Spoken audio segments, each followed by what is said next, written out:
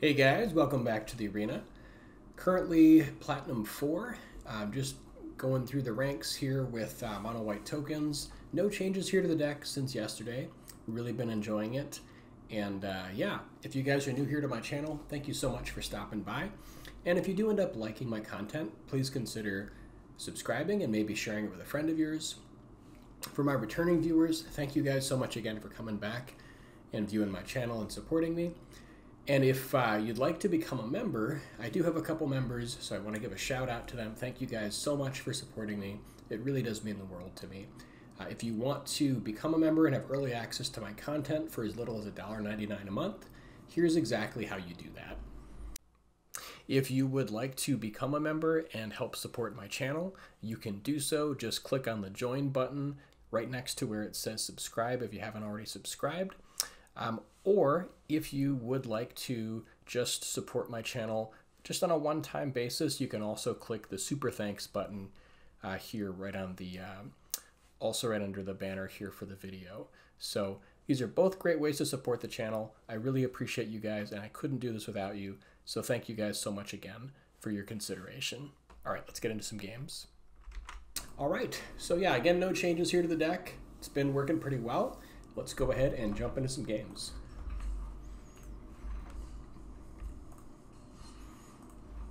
Yeah, I've been having so much fun with this list. I feel like it's in a pretty good spot right now, where it's definitely kind of a lower to the ground, more aggressive variant of the tokens deck. There is definitely also a Boros like control tokens list, which is a bit slower, but has just kind of more like board wipes, things like that. Makes better use of some cards that are a bit more value oriented. But this deck has been a lot of fun. Its opening hand is pretty weak. We don't have anything to kind of get started here with our hand. We do have enough mana here. Maybe I should just keep this and just like hope to draw into some 1-drops or 2-drops. So yeah, I think I'll try keeping it here. I don't like mulliganing if I can avoid it, but this might be a hand that you're supposed to mulligan.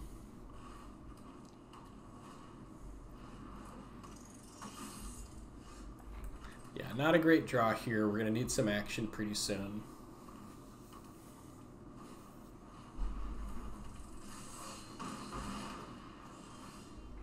Okay, there's at least a creature, but we probably should have mulliganed this hand in all honesty. It's just pretty slow with the double Knight Errant.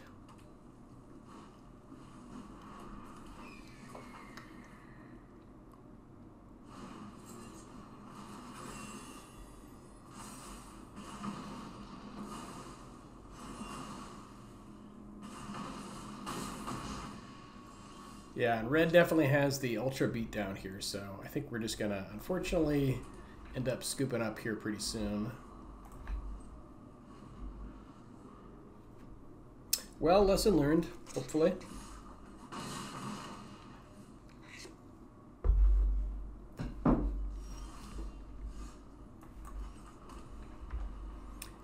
Yeah, I kind of know coming back from this now. Is if they have like absolutely nothing, we can maybe get this going.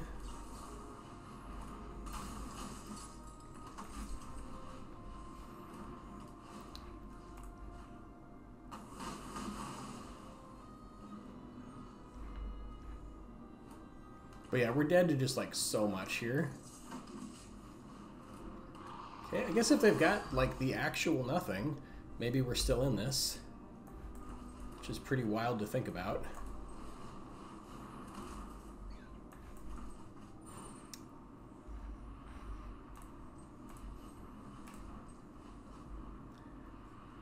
Question is if we should maybe tap some mana just to make sure we have blockers here. That could be right, although I guess we kind of have to sort of high roll to stay in this game anyways. So maybe we just try to push. I guess we just kind of go for it.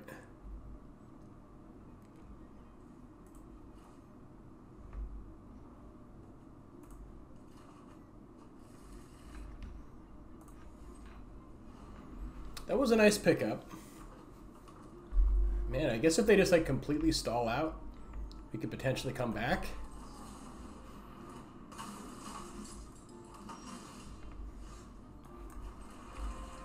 I mean, I'll take it.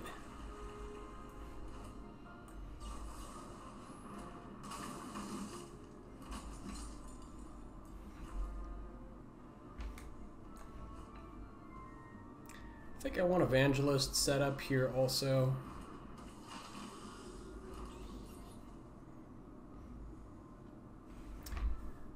So I wonder if we should keep Bat up just in case they like draw into Slick Shot. I guess we're at 6 and they don't have anything else to go with it, so maybe it's safe to tap down.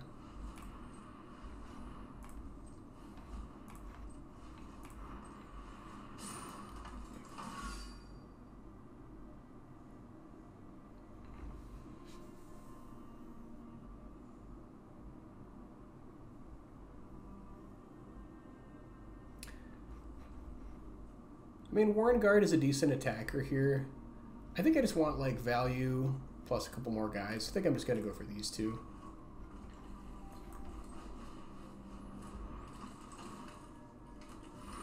All right, now we can push.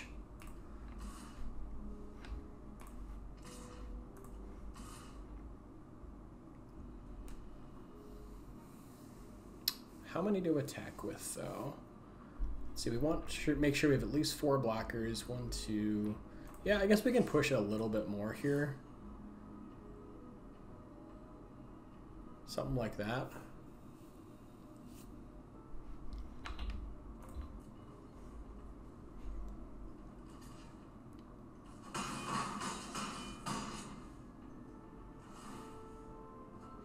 Just try to set up for game next turn.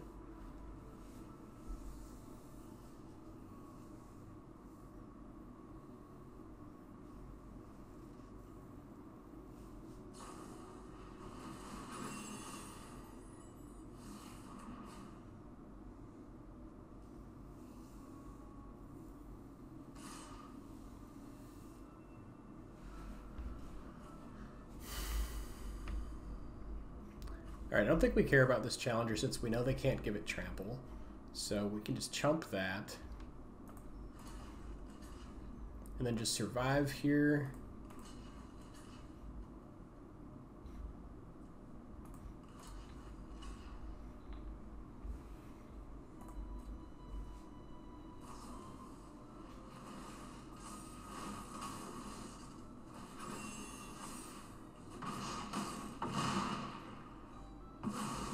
So they can get us to 1 here, I think, right? Yeah, not quite enough.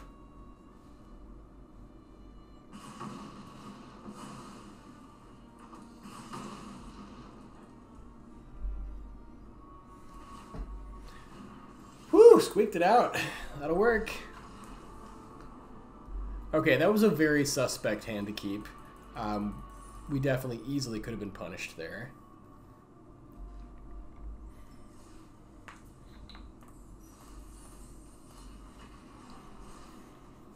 But on the whole, I like to not mulligan if I can avoid it.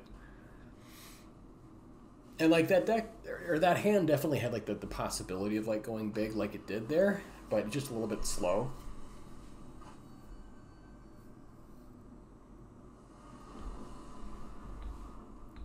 Okay, this hand looks a lot better.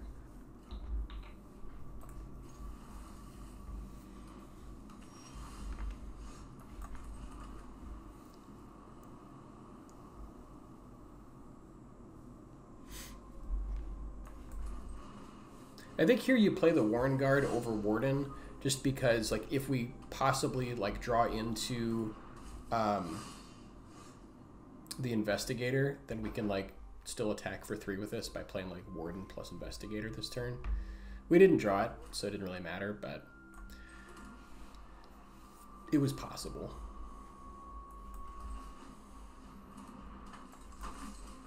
This is a nice setup for turn 3 though with the Evangelist. Being able to attack with both of these for 3 feels pretty good. Don't need any more land.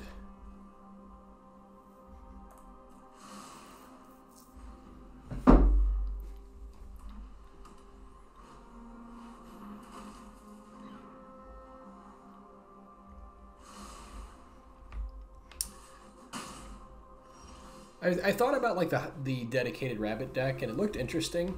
I don't know how good it is. I feel like this deck is more fun, at least kind of for my playstyle, but curious to see how well this deck does.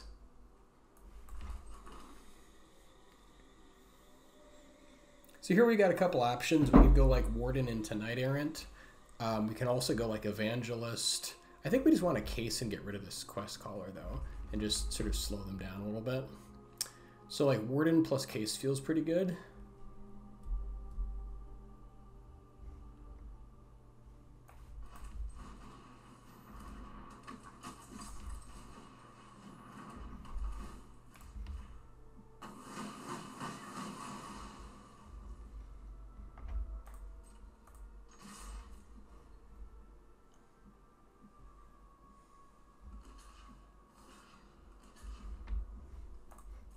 Yeah, and that's fine. Certainly happy to trade for double token there.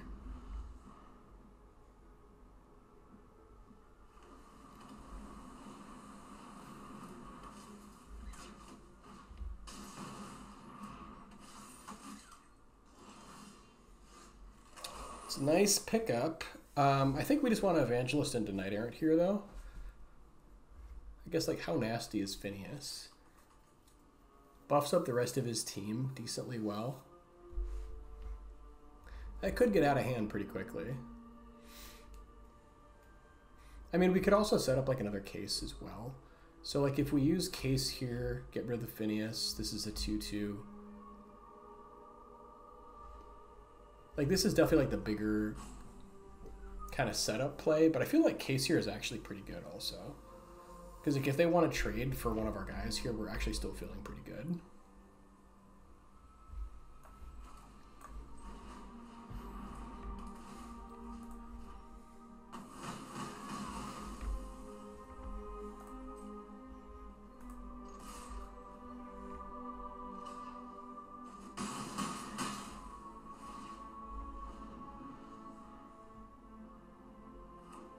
It's less of like a go big turn, but like slowing that down still felt pretty good.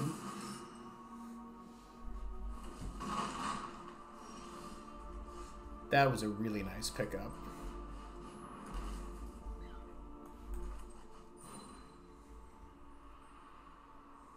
You could also just like swing for 10 here. I think I'd rather just go for the Knight Errant. So yeah, that play last turn, like Knight Errant is definitely like a bigger play. I don't know if that was right. I just, like their Phineas is such a nasty card if it gets going at all.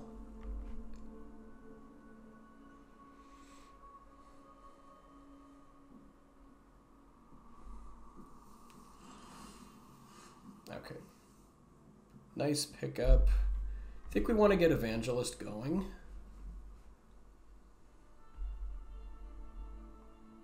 And then just like send, full send here. If they want to trade off, that's fine. Or eat one of our tokens, no big deal.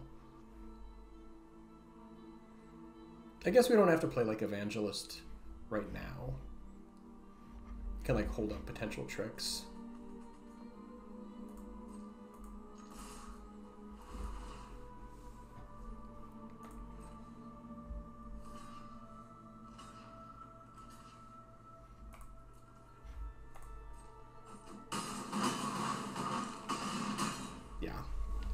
We're just pushing so much damage here that felt really good. So yeah, basically the interesting turn I think was the turn that we decided to kill their Phineas. Like we could have like gone super big with Knight Errant or kill their Phineas, and I feel like it worked out. I don't know if that was ultimately the better play or not, but I think that was an interesting turn.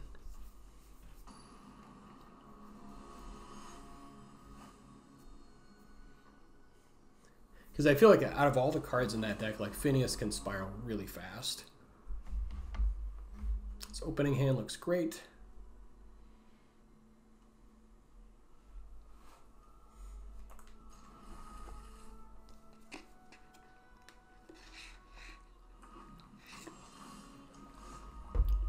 So if they hadn't played like a red and black land here, I might lead out with Warden if this was like blue, green, or white.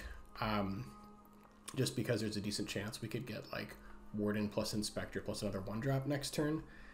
But since they have that land, I'm just going to lead out here with Inspector, since this card is a little bit... I'd rather not just, you know, let them like finesse a real quick like cut down or something on our Warden this turn. Yeah, they had to cut down, that's fine.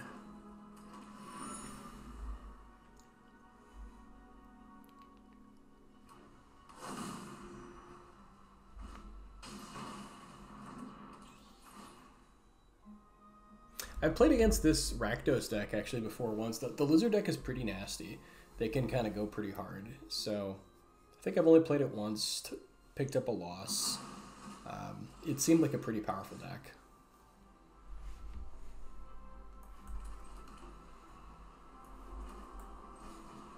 Here we just want to set up with Warden instead of cracking the Clue, just to try to get closer to Knight Errant.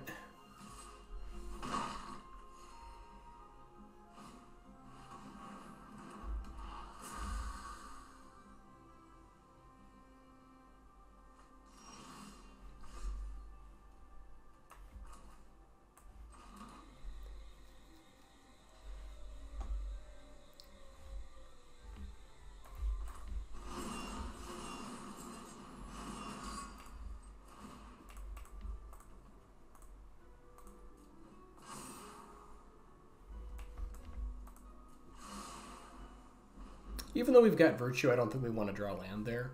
Just try to go a little bit bigger. I mean, Virtue will be important eventually, I think, but I guess it's arguable. You could have kept the land, I suppose.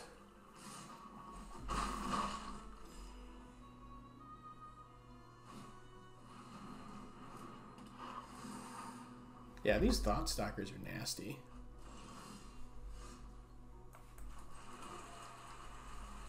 It's actually a decent pickup.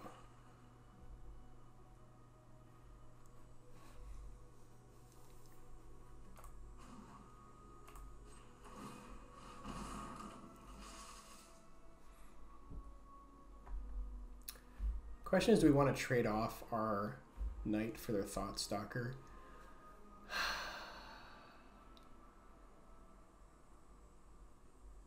Maybe. Yeah, I guess I'm okay with it. We can still, like, get Warden going. I kind of like... Yeah, ultimately I think that they probably just block here. So do we even bother attacking? I think trading off one is fine. Like, we're at 15, we're a little bit on the back foot, so if they want to make the trade, it's probably fine.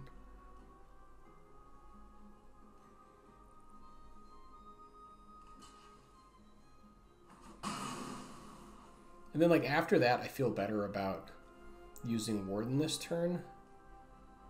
I guess we could sit back and, like, block their Thought Stalker Warlock, but we're at 15. They've only got 3 points. I think we just get the value since they made that block. Okay, that's a nice pickup.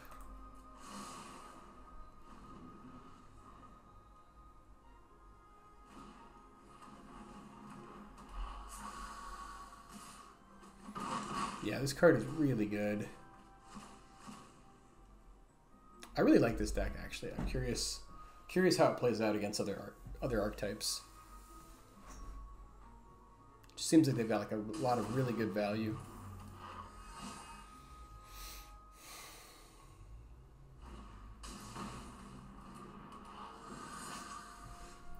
But now we're definitely playing Loyalty. We can pump and then untap. We're still kind of on the back foot here.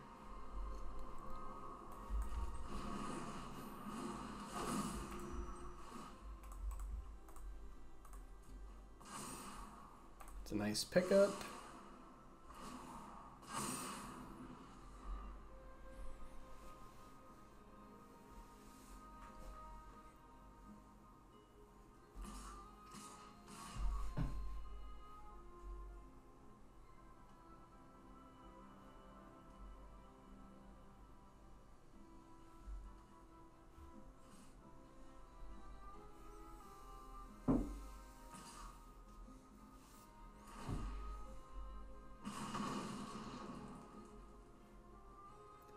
Okay, so they can make that a 2/3. I think we just get their Deep Cavern because we want to get reinforcements here. So I think we just block this, take a little bit of damage.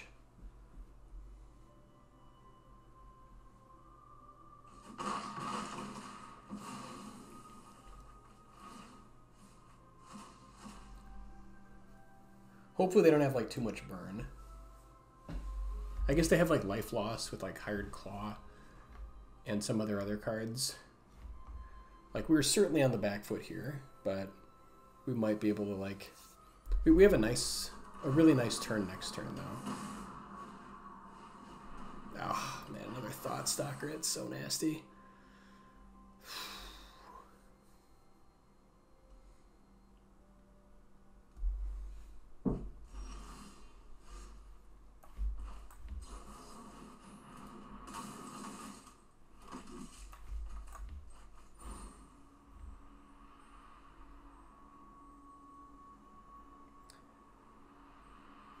Let's see, let's do this post-combat.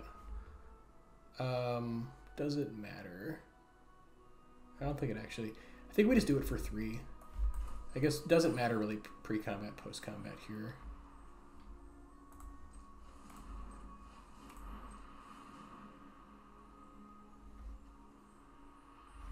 Actually, let's go for 4. We'll have an little bit extra mana so we can push 2 in the, or 5 in the air.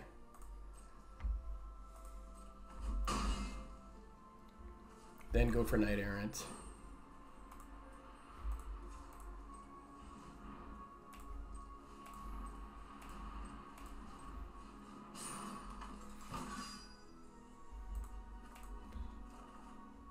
Okay, it was a nice pickup. Now I think we want to work on getting a second Warden into the air.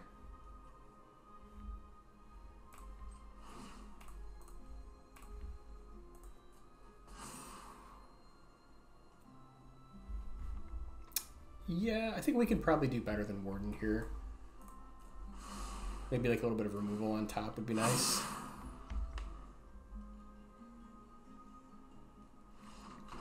Woo! Packing it in. Okay, we'll take it.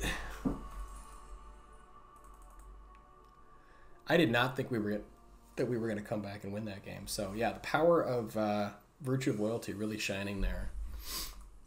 And I think the full play set feels really good in this deck right now. Yeah, nice little quick 3-0. Really happy with how the deck's performing. Let's take a quick look at the stats. All right, we are currently at 68% win rate, 80% win rate on the play, and 62% on the draw.